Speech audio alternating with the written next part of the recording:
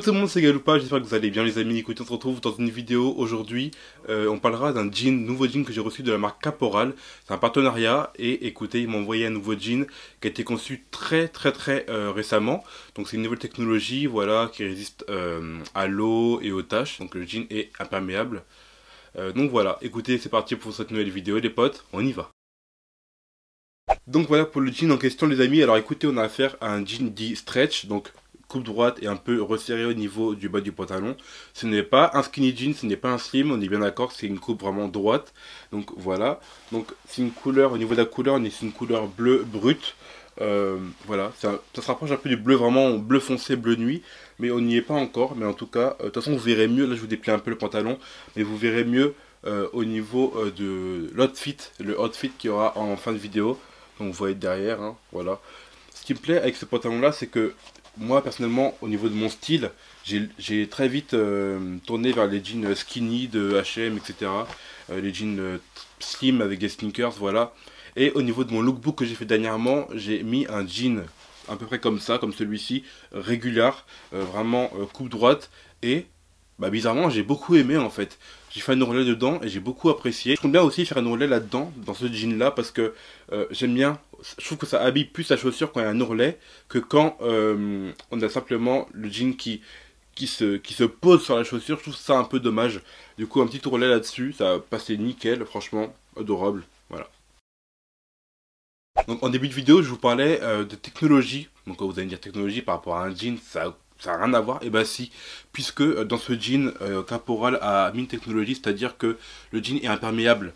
J'ai pas dit étanche, mais imperméable. C'est-à-dire que s'il pleut, s'il neige, ou si vous faites tomber de la sauce, du café dessus, ou quoi que ce soit, ou même du ketchup, ça ne va pas s'imprégner du tissu. On a affaire très souvent dans le quotidien, par des gestes brusques, un peu faire renverser de la sauce. Moi je sais personnellement que si je mets un skinny jean d'un tissu normal, je sors, il pleut, je sais que dans même pas une heure, je vais être vraiment trempé, je vais me sentir un peu pourri, je vais pas aimer, je vais pas être à l'aise dans mon jean, parce qu'il aura été mouillé par la pluie.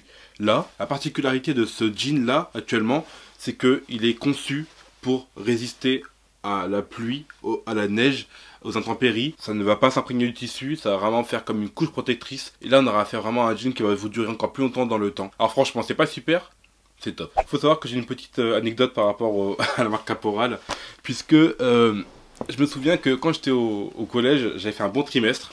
Mes parents m'avaient acheté un jean Kaporal, c'était le cadeau de fou malade à l'époque, attention Kaporal. Et effectivement, le jean, donc c'est un jean noir, pas bleu mais noir.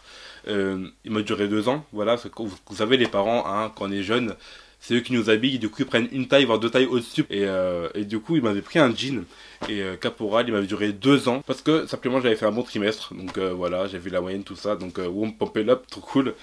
Mais effectivement j'adorais ce jean noir, il m'avait duré longtemps, et franchement c'était du Kaporal, donc faut dire ce qui est, Kaporal ils ont beaucoup de savoir-faire. Alors il faut savoir aussi qu'il y a une collaboration qui a été faite entre Kaporal et Koé, Koé l'animateur radio, hein, vous vous trompez pas.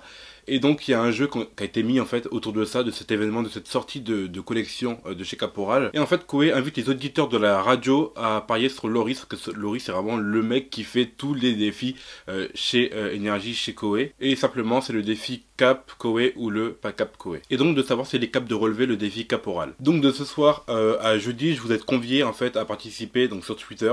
Donc je compte sur vous pour participer si vous voulez gagner des choses, voilà. Vous êtes conviés en fait à participer sur Twitter avec le hashtag CapKoé ou le pas CapKoé. Sachant que vendredi, Loris devra relever le défi de sauter entièrement habillé en Kaporal dans une piscine, ou l'équivalent d'une piscine, donc dans la nouvelle collection, la nouvelle gamme de produits de chez Kaporal, donc Kaporal Whatever. Voilà. S'il réalise le défi, si c'est un sans faute, 5 personnes qui auront mis le hashtag CapKoé repartiront avec des produits de la marque Kaporal évidemment. Et si ce défi, dès qu'au final il dit ouais non j'ai pas envie, j'ai peur, machin, 5 personnes qui auront mis le hashtag pas CapKoé repartiront avec des produits de la marque Kaporal évidemment. Évidemment tout se passe sur Twitter, pas sur Snapchat, nulle part d'autre. Juste je mettrai bien sûr un snap après la vidéo que vous voyez actuellement pour que ceux qui sont pas au courant aillent participer s'ils veulent participer, voilà. Donc c'est sur Twitter, uniquement Twitter, donc mon Twitter est en barre d'infos et le hashtag est en barre d'infos également, c'est le hashtag, les 2 hashtags. Donc voilà pour moi, j'ai fini de vous parler les amis, écoutez, maintenant place à la vidéo rapide, vidéo outfit. Je vous fais des bisous, portez-vous bien, de l'amour en balle comme d'habitude, abonnez-vous à la chaîne pour ne pas louper les autres vidéos qui arriveront sur la chaîne YouTube. Mettez également la petite cloche pour recevoir les notifications lorsque je sors une vidéo, pour ne pas louper les vidéos, voilà. j'espère. Et à bientôt pour la prochaine vidéo les potes. Ciao.